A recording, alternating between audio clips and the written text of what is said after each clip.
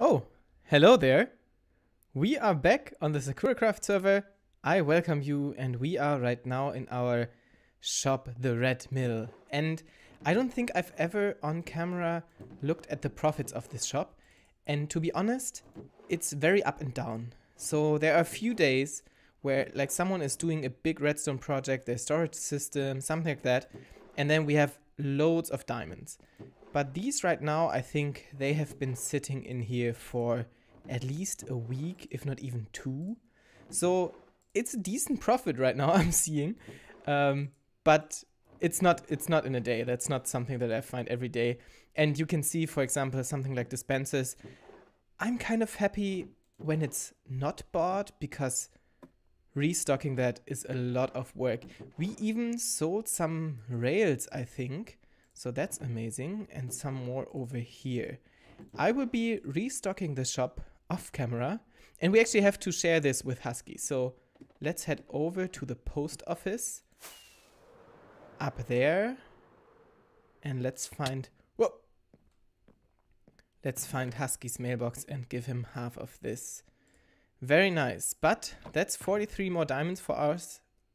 And I will be restocking the shop, I think. This will obviously not stay, but it's the first time I try to build myself a chair, some kind of throne. I think it looks quite nice. I think it's decent. Yeah, I might place this somewhere in the church or somewhere else in the village. But for now, I will stand here or sit here and narrate this episode.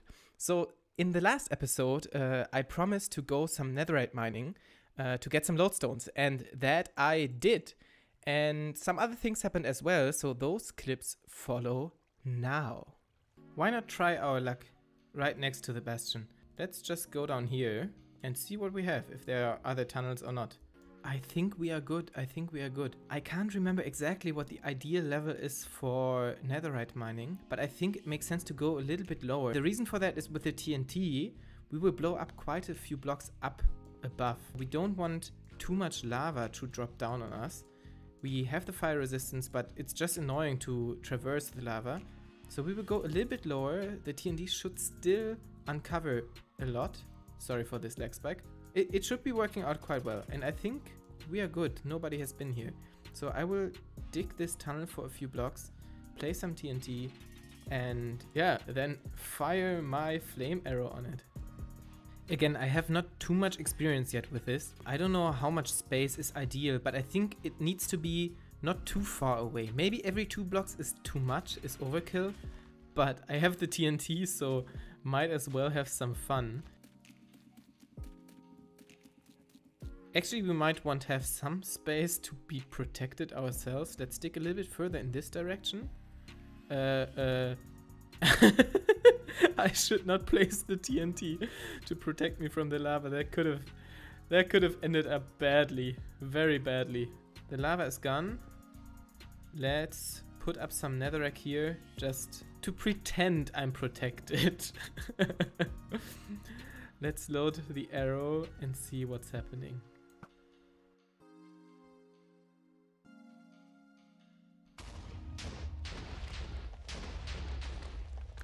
That's looking solid. Some lava coming down, but I think everything is... I see some ancient debris. Not everything exploded. Here we go. The next chain.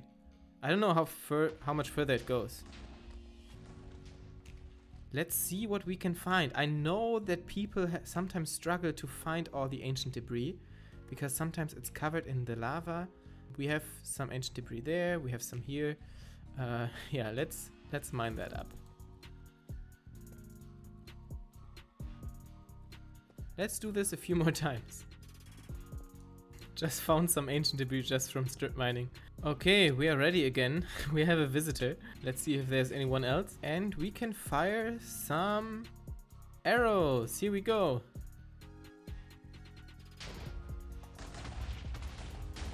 Awesome, that's so much fun. I can see more ancient debris all over the place. This is awesome. And even more ancient debris back there. So I think we're certainly set for the lodestones that we wanted.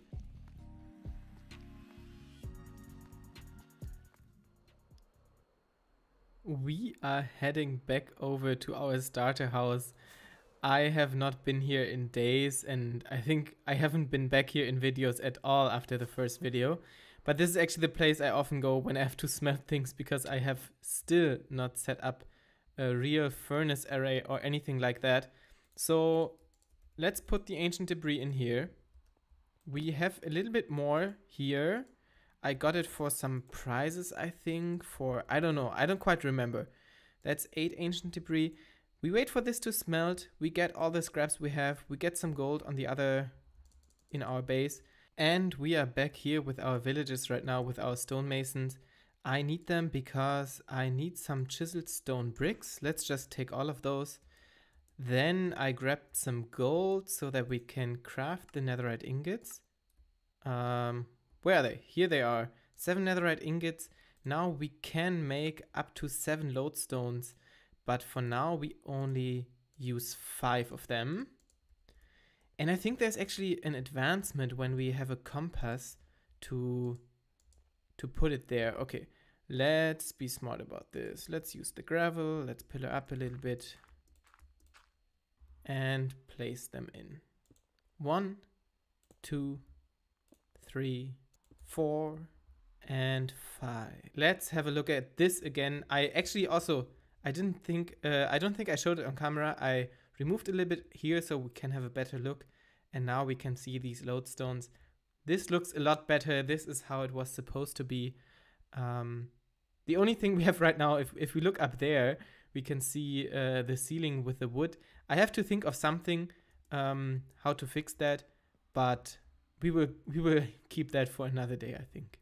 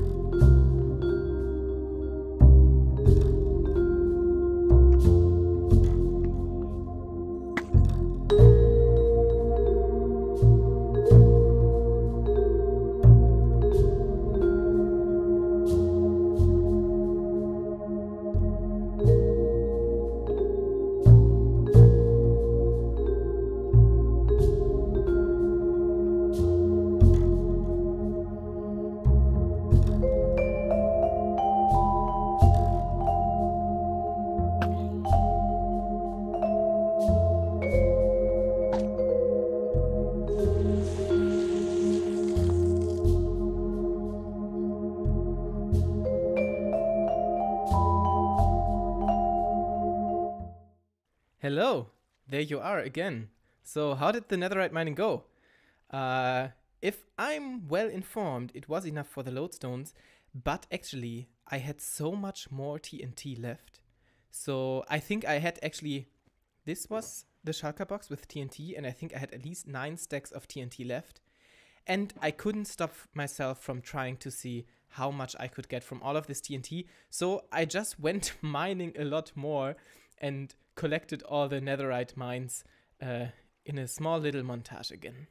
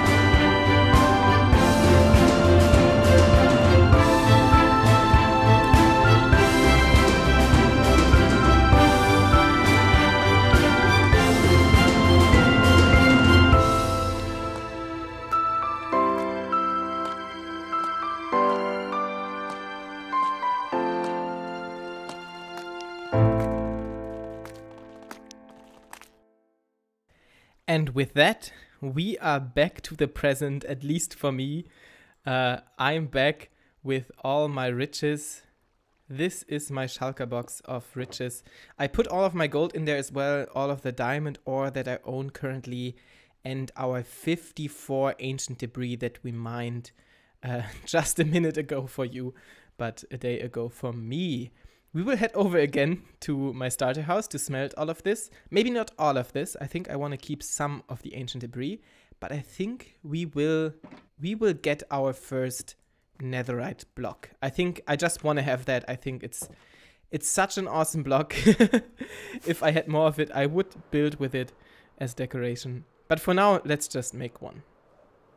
For my collection, I want to have one of each for now. So one netherite block, one netherite ingot, one ancient debris, and one netherite scrap. So we need 8 more ingots to create one block and have 1 extra ingots. So 1, 2, 3, 4, 5, 6, 7, and 8. I know, I can count. And then we have these ancient debris as extra. And for now, I will keep them like that. Let's see further on, later on, what we will do with those. But these 32 we can smelt. We are ready for our first netherite block. I'm so excited. I think, no, this is not the first netherite block I had in survival, but it's the first one that I created myself. Here we go. Hallelujah. It's a netherite block. I don't know. There's something about it that just looks super awesome. I really like it. I really like the texture. I wish it was a little bit more accessible. Just a tiny little bit. And it takes ages to mine. Awesome, awesome. And this is how it looks with normal FOV, my field of view. I changed it back on the chair in my base because you couldn't see the whole of me, including the chair, with normal field of view. But actually, so the first netherite block that I ever got was on the survey before this, and I got it as a gift. So in case you are playing on a multiplayer server as well, these things are awesome gifts. It's just so cool. It's just the single item, but it has so much meaning to it because it's so many hours of mining. Yeah, let me know if you've ever gave a netherite block to someone else. That's such a cool gift. If I have a second one, I think I will do more mining. I think I will give it to someone. So after all of this, after so many clips of me mining the netherite, and it was actually a lot of fun, and it was also a lot of fun to edit it. So I wanted to share this with you. I tried to keep it not too long, like literally it took me several hours. But we are quite advanced in time, but we still have one project for today. And this is down here. I'm not sure if I've showed this or not, but this is where I have been mining.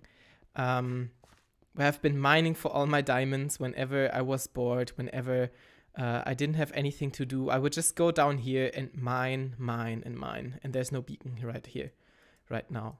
So what I want to do is I want to turn this into an actual mine. So not an actual mine in the sense of functionality.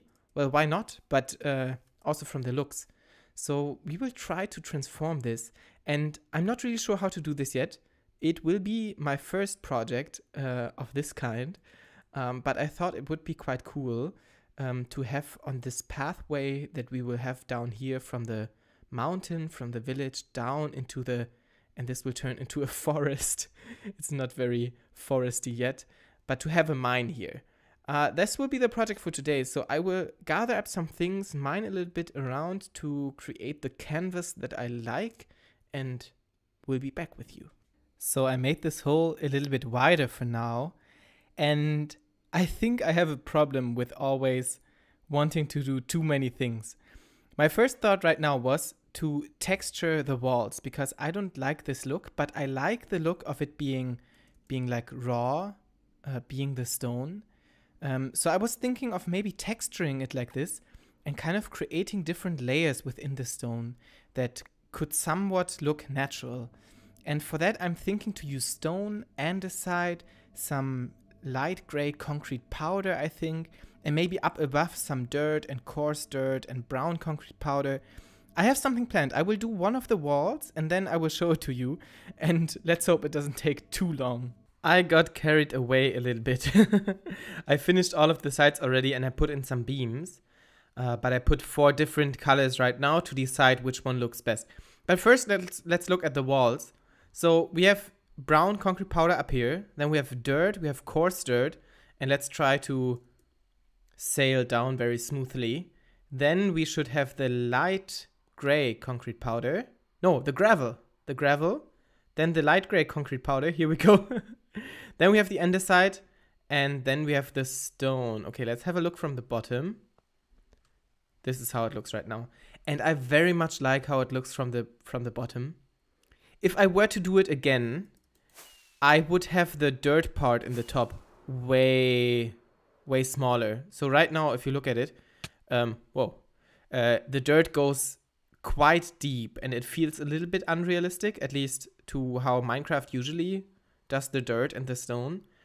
But I'm trying to learn to not be a perfectionist, and I like it. So it's way better than before. So I will keep it like this. I will still try to make it a lot nicer. So that's why the beams are here. And I tried out the different colors. I really like the acacia. It fits very well. But to me, there's too little contrast with the stone. I also like the stripped oak wood. But I actually prefer the dark oak, but the stripped one. Because I like it to be dark. I think the stripped oak is a little bit too bright for this area, as it's a mine. And there's a lot of work being done here. It seems like it would never look this clean and shiny. Not shiny, bright. Yeah, and that's why I like the dark oak and I like the stripped one a lot more. I think the look is just awesome. We have fixed the 4 pillars, and I think now I will remove this beacon, which will take some time. I do not have a grand vision for this place yet, so I will just have to go step by step. So for now I have the water put in, so that actually when we drop down we can go very quickly and don't have to use a pearl or use up our totem because we die. And then I want to have this ladder because I will always use my rockets, I think, but sometimes maybe someone drops in here that doesn't have an elytra, or I'm out of rockets. And I just want to be sure that it's possible to get out of here, because I just feel like that's what a proper mine should be able to do. The people that enter it can also get out of it again. Very nice. Okay, now let's start decorating this place a little bit. Not entirely sure what I will do here. Maybe also bring down the wall on these 2 sides and then have kind of an entrance here. And then, yeah, I don't know yet. I have some furnaces on me. I will probably have a workstation area with a blast furnace and a normal furnace. Some chests. I will make some barrels. And then I will maybe raise the ceiling a little bit and put some beams in. Not quite sure yet. I have not done this before. Now I wish I had the beacon still going. I'm thinking I won't do actually the whole area, but just a little space as an entry, and then at some point you can't decorate anymore, can you? So I could try and go into each branch and decorate it, but that's just overkill. So I think I will take some area here, maybe make it a little bit wider and turn this into the workers' lounge. Does that sound too fancy for a mine? People working here probably wouldn't call this a lounge if they actually had to do hard labor. But that's what I will turn this into. This is a small little update of what I have been doing so far. So I tried out one wall with the furnaces and with some storage. And at this point I kind of thought I would like to have some more depth here. I would like to use something back there to have this not look as flat. So I tried again here, and I moved the furnaces 1 row to the front. And I think this is already 1,000,000 times better. I ran out of trapdoors here right now. Yeah, but I think I will try to go for something like this, but it could still use more details. And right now the color scheme is quite similar. I do like the lanterns, but obviously the ceiling, all of these things needs to be a lot different. Yeah, let me work on more. I like this this hidden storage right here with these 4 barrels. Yeah, I will try out a few more things and get back to you. Sometimes for me, it is a lot easier to just work off camera and then show off what I did. Let me know if you enjoy that as well, or if you enjoy the process. But this is a sneak view of what I did inside. I think I am finished for now, and I hope you will enjoy. I will show you a little bit. So we have the path, or not a path, but we have the floor with like some dirt, coarse dirt, path blocks. I really like this. It looks a little bit, it looks used. Very nice, very nice. So this is what I showed you before. I put the furnaces away. I didn't use them anyway. Actually, we have still some here in the back. And I put some lanterns in the back. You can actually see it from the other side. It's quite funny. I just surrounded it with trapdoors on each side. I think that turned out quite well. We have some blast furnaces here. We have some design on the top, all the lanterns. This is our storage. We have some barrels, some chests. Nothing's in there right now. And then I put some invisible item frames with a pickaxe here, with a pickaxe on the anvil. And then we have this thing. So I was contemplating. I don't have a real smelting system so far, and I want to build a big one, like a really big one in the future. But for now, I thought I want to make this place useful as well, and so I built this. It's quite simple. It just has a minecart. Right now, I filled it with blaze rods. I bought them in the shopping district. That fills the furnaces. So right now, there's coal in all of them. Let's take the coal out. And now if we pull this lever, the minecart in the back goes back and forth and it fills the furnaces with the blaze rods. And yeah, I can, whenever I want, I can just turn it off and the minecart stops. And the same with the front. This is where you load the things that you want to smelt. And I tested it a little bit with some sand. And this is working flawlessly so far. It's not the fastest, but it's quite nice. And as I said, I want this place to be useful, so now I actually have a reason to go here, even though I have all the diamonds I need currently. Yeah, that's what I've got going in here. I like it. I really love it. Again, this is the first time I'm designing some kind of mine. We have the buttons for the pebbles. Yeah, and then there's one more thing that I did. Again, I got carried away. If you look up right now, you can see it's very dark. It's very dark. Let me show you from the top. We have a nice and humble little building. Is it a building? At the top. So it's just, I extended the wooden beams a little bit, did some designs with fences, and then we have this thing with the oak fence that pretends to be a rope and the grindstone to kind of pretend that this can go up and down and this mine would actually do something. Maybe we can put a barrel here or something like that. Yeah, you can still drop down. You can see here on the sides. So whenever I want to enter the mines, I want to enter the furnace area, I can just drop down like this. And we can also fly up. I still haven't practiced flying up from the water. Yeah, we can still fly up like this and just get out of here without getting hurt. So I quite like this. It's just, again, as I said, something humble, something small, something nice. But I think it adds to the area, and once we put up a few more things, this will also work out quite nicely. And then here we will have to put some dirt, make this a little bit nicer. I was thinking to maybe have some camping area here, so if like the miners come from the village up the mountain and they go to work, they have a camping area because they might not want to go home every night if they work several days in a row. These kind of things, maybe put up a tent, but that's something for the future. Okay. I think that's it for today. I hope you enjoyed this episode. I had a lot of fun mining the netherite, but I had a lot of fun doing this build in here. Yeah, it's really exciting. I've never put so much time into designing, into decorating, and it really pays off. It's so amazing. So the thing that I'm good at is to do something and then to judge whether or not I like it. And if I don't like it, I just redo it. So that's the process I go through. That's why I also enjoy doing it off camera, because I build something, I break it again, I build something else. Anyhow, this has been it. If you enjoyed this video, make sure to leave a like. If you're new, consider subscribing, and I will see you in the next episode.